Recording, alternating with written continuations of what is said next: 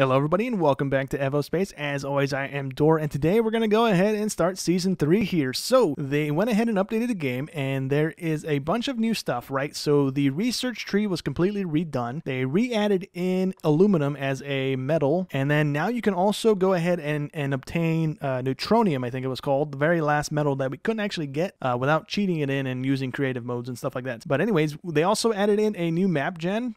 We are using the plains and coast, I think it was. It was the one above the concrete world. And we start off with some stone, and we start off with something called basic platforms. And I don't know if those were in the game last time we played. Unless it's just blocks. It might just be blocks that it is. But anyways, we have some of these, so we can go ahead and wander around the map here. But first things first, we need to go ahead and grab some copper because we need to go ahead and start the research. And it's in this screen, so we can go ahead and initialize some of these. So actually, I had a brain fart there. We actually need computations, right? Those are, I think, the same as they were last season here. So we need a computer to go ahead and start making those things. And then we have 3 tabs of research. So these are all production. These are all like furnaces and metalworking and all that jazz. We have other, which is currently labeled as mist, and then decorations, which is just a bunch of blocks and stuff like that. So what we can go ahead and do, right, close this screen. We need to go ahead and get a computer crafted and going here. So we need copper for sure. And we need some sand to make some glass, but we also need a smelter to go ahead and get those things rolling here. So let me just go ahead and toggle those. And then up ahead of us, there should be some sand on the minimap at least. There says there, or not sand, copper over here. So as our copper smelts down here, we can go ahead and wander around here. We found copper over that way. The copper deposit on the map is right there by that big tree, but it's not actually there. It is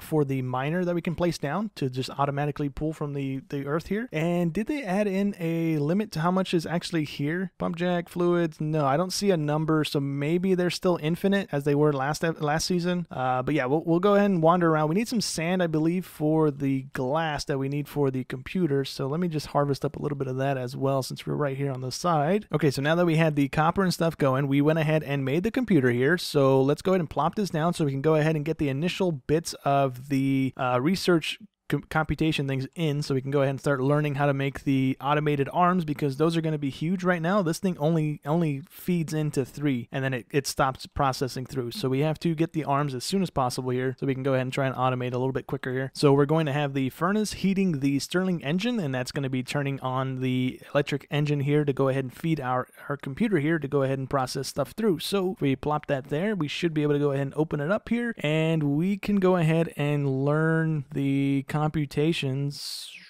Is this not how it works now? Did they change that too? Uh-oh. So we're feeding it fuel right now, right? And it's turned on, and now we have a check mark here. So if we go ahead and just select a research to go ahead and start going down, we need the basic machines to go ahead and get toward automation. So let's go ahead and click on that and select it. And it is counting down. We just don't have oh yeah, we do have an internal thing. Okay, so I guess it was just building up computations without actually telling us it was doing anything. That's cool. Okay, so that's going to process through, and it's going to take a few minutes here, but it should go pretty smoothly.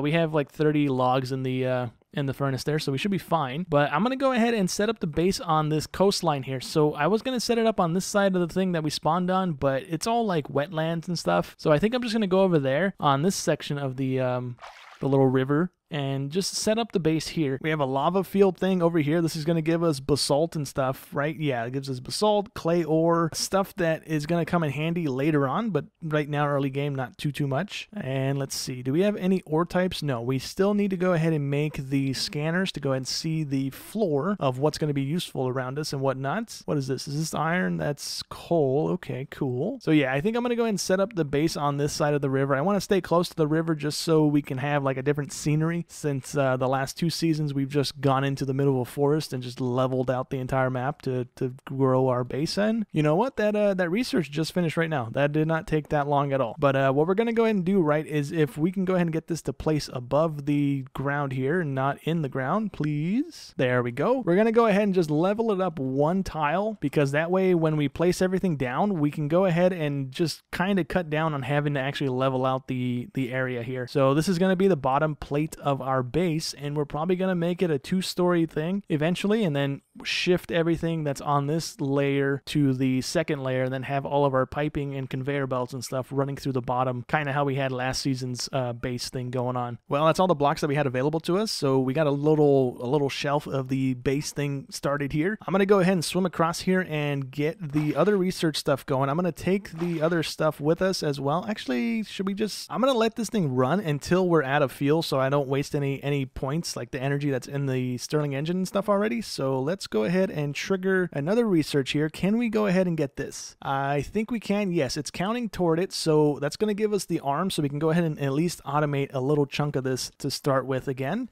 Let me take this stuff with me, and if we take a look at the map here, we're going to need copper going first, and we're going to need coal going as well. Those are like the two main things we need up and running early game here. This time around though, I didn't realize this last season. I learned it in between and or at the end of it, that if we go ahead and shove pumps in the water, just the normal little pump thing, we can go ahead and pump out of the water in the game. So if we're lucky, we don't have to actually set any of the atmospheric condenser things this time around. Okay, so this little setup right here is actually tearing through the early game research here, so that's good for us. Let's go ahead and do the mining station thing as well, so we can go ahead and automate that bit as well. And can I trigger more of these or multiples of these at once, or do I have to wait until that thing is done? I have to wait until it's done. Okay, so it takes over priority. So let's go ahead and do the mining unit. That's going to give us the mine, so we can go ahead and start setting down some of the automated things to go ahead and process the ores for us. Okay, so we have the initial mining rig research. So what we're going to go ahead and set our sights on next is the additional storage, which is going to give us the stone box. And then we're going to go ahead and go for the copper storage rack, so we have more storage in that thingy. But right now, since we have that stuff researched, we're going to go ahead and head on over to the copper area, which is right here by the trees that I cut down already. And we're going to lay down a little tiny platform to go ahead and set the mining unit on top of here. So let's go ahead and do this. A little 3x3. It should be as big as this thing is, unless it's been changed. And I don't have that thing actually made. Why do I think I have it made, brain? Yeah, I don't have it made. I don't have the copper for it either. I need to go harvest up some more copper. So that's my bad. I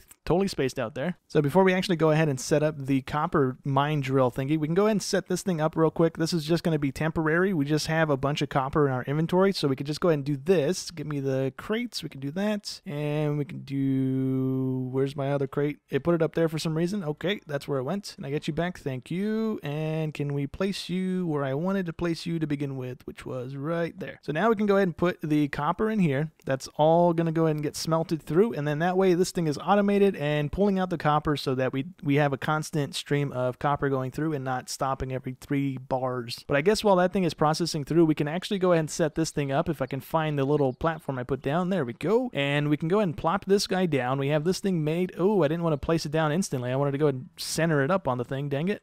Let me place that again. There we go. And we're going to have the output going toward our base. It's not going to matter too much. We're not going to conveyor it over there or anything. We're just going to have it processing in this little area for right now. Is this thing processing without actually being powered? No, it's smoking like it is, but it's not actually doing anything. So we're going to set this to go ahead and harness the copper. It's going to harvest one every 5 seconds.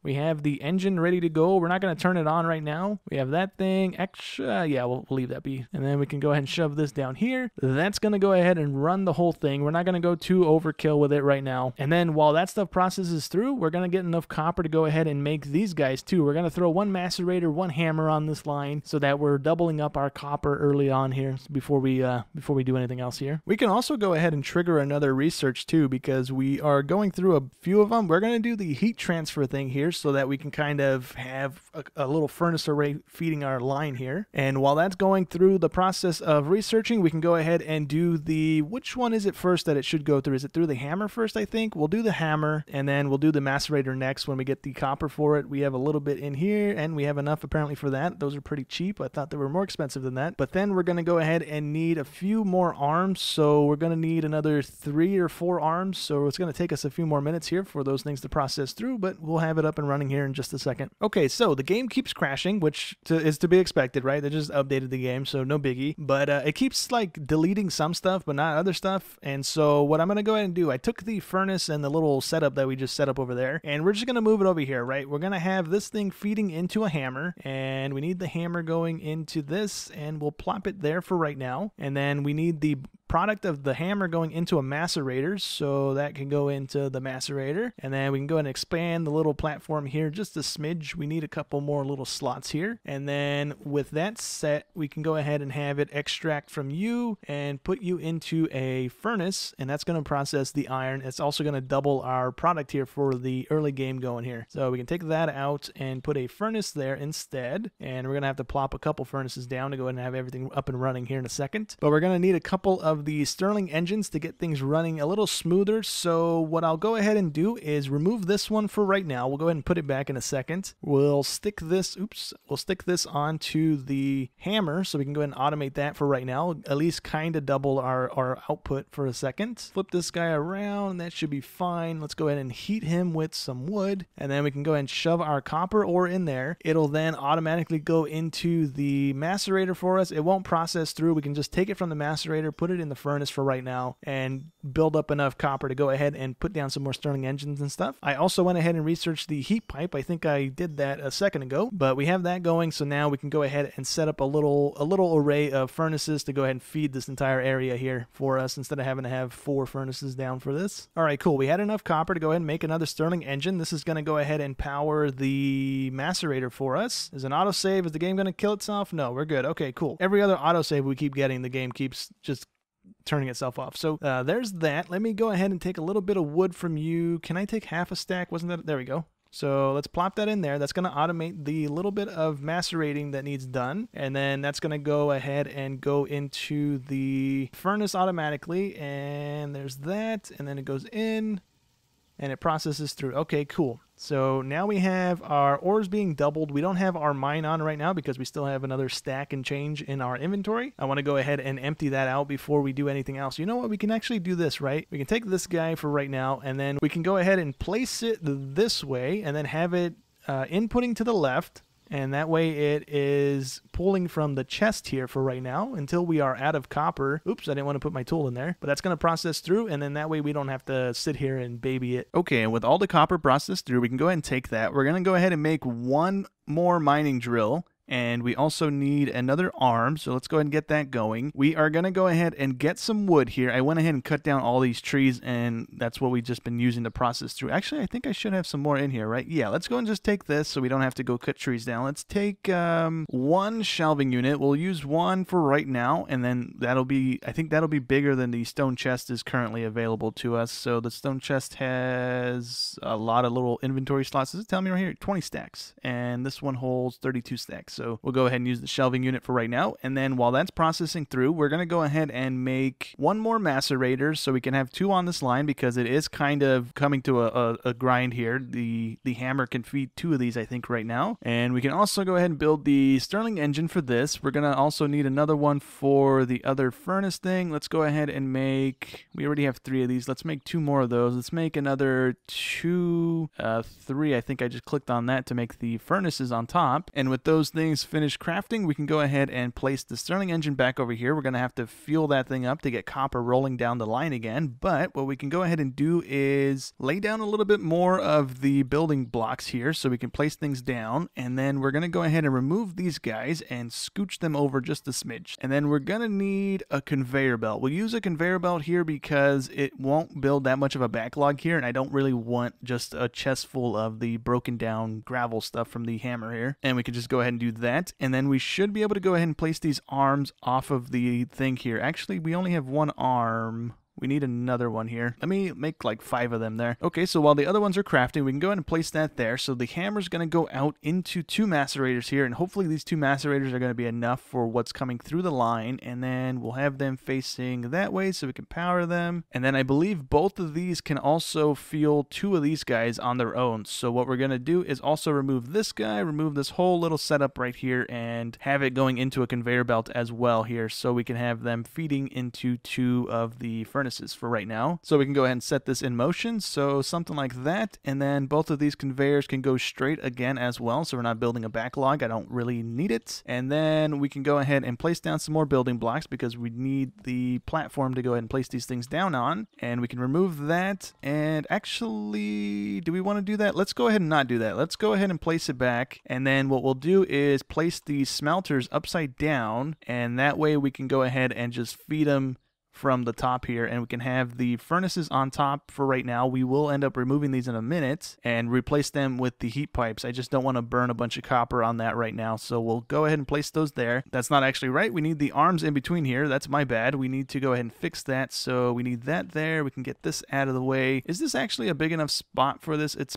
not. I think I need to move that one over one so we can actually squeeze 2 in on this little area, so that can go there. And then this guy, where did he go? This guy can go here like so and like so, and then we can go ahead and put the furnaces back. Oops, I didn't want to sort my inventory there. We can go ahead and put them back like this, and that's 2 of them done. And Oops, I did it again. I think we can just go ahead and maybe we can have this one terminate in the front there instead of scooching it all over. I don't really want to do that. Let's go ahead and just do that, and something like that should be fine for right now. And then we can go ahead and place down our Stirling engines on these guys so we don't forget those. We can go ahead and have these guys getting powered, and then we'll put furnaces on top of that. And then what we're going to do is have all of these furnaces or these smelters output onto the conveyor belts, and then the conveyor belt can go ahead and terminate over here somewhere, and we'll just have the arming it into a storage rack here. So we can have this guy going to the side, so this is gonna work like so, and then we can have an arm here going that way, and then we can, oh, you know what, no, we need it to be facing the other way so it can grab from the belts, so there, and then we can have it going right and right into a shelf. So that's gonna go ahead and store nothing but copper, so we can go ahead and plop that in there right now. And then what we also need to do really quick is go ahead and set up one of the coal lines really quick. It's right behind us, and we're just going to have that terminate into a rack as well so that we can go ahead and just manually bring the coal over right now. We don't really want to be running lines and stuff. I'm going to go ahead and research the scanner so we can go ahead and start building mines and stuff on this side of the water where we're going to build our base, and that way we don't have to kind of conveyor and bridge and stuff over to the water here. Okay, well, here's where the coal says it's supposed to be, so we'll go ahead and do another little 3x3 area, and then we will go ahead and have it go out 3 or 4, and then that should be enough space for all of the things we need to place down, which is like 2 things. So it's not the end of the world here. We can go ahead and place that there. We should be able to select coal, and then we'll just go ahead and have that go out into an arm. I'm pretty sure we need an arm. I don't think we can just auto place things into the rack here, but we can go ahead and do that. That's going to be pretty simple. We can just have a bunch of coal backlogged into this, and then we need one of these guys going into this to go ahead and power it, so that, and then we need a furnace on top of you. And then what we'll go ahead and do is go ahead and throw these 6 coal that we have in our inventory in there. That should double or triple it, I think, hopefully. And then that'll go ahead and start going into here, and I'm going to go ahead and let it run for a minute so I can go ahead and actually power up our little copper area over there. So I had to go ahead and change a couple things here, right? We have 2 of the Stirling engines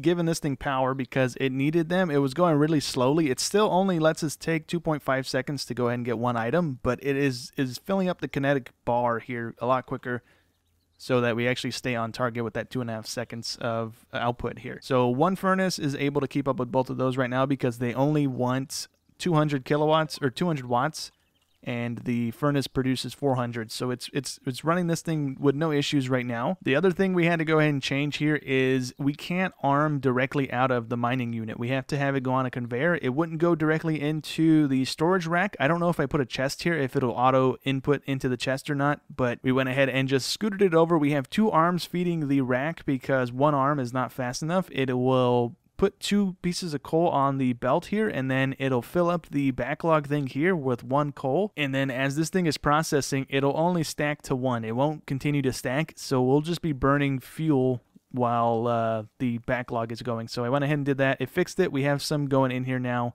and we're getting it at a pretty decent pace here. So I'm going to go ahead and head on over here really quick, and we can go ahead and fuel up our copper line here. But before we actually go ahead and do that, let's go ahead and take the arm out, and we can go ahead and place some conveyors down like that. And then we can go ahead and place the arm and have it going to the right. That's going to put the copper into the hammer. The hammer should export onto the belt, and that should feed both of the macerators here. Those macerators should feed all 4 of the smelters, and then we should be good to go ahead and have things going into the rack at the end there. So we will go ahead and put, we'll put the 11 stack in the copper thing here. That's going to start making that. We have nothing in here, so let's go ahead and put half a stack in there, and that's going to power the hammer. We have nothing in here either. Let's put another 16 into that macerator. This macerator can get 16, and then we will go ahead and put 8 in each of these so that we have enough fuel for the furnaces at least. And can I do this without taking too much there? There we go. And we can go ahead and plop that in there. We have 12 left over. Did I put any in here? I did. And for right now, we'll just go ahead and just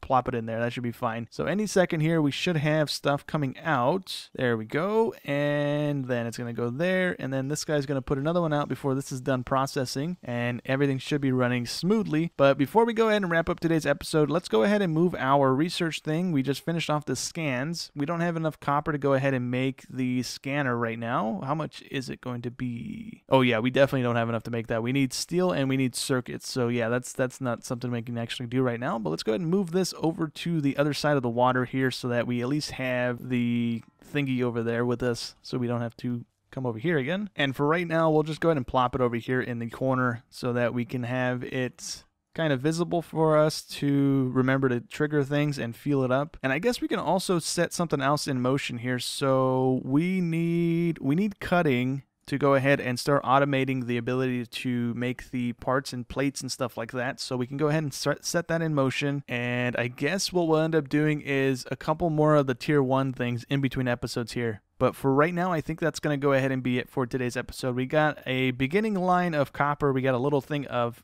coal being produced, and that's going to go ahead and set us in motion to go ahead and get things rolling a little bit quicker here. But in between episodes, I think I'll go ahead and expand the platform just a smidge here, and then hopefully get enough copper and stuff going that we're able to go ahead and maybe make the scanner next episode, because we need to go ahead and start finding stuff on this side of the river here. And before I actually forget, we are running on the noon sun setting, and we have it locked to stay always sunny, so we don't have to keep skipping the day and stuff like that. But anyways, that's going to go ahead and be it for today's episode. So hope you guys enjoyed as always, and I'll catch you in the next one. Thanks for watching.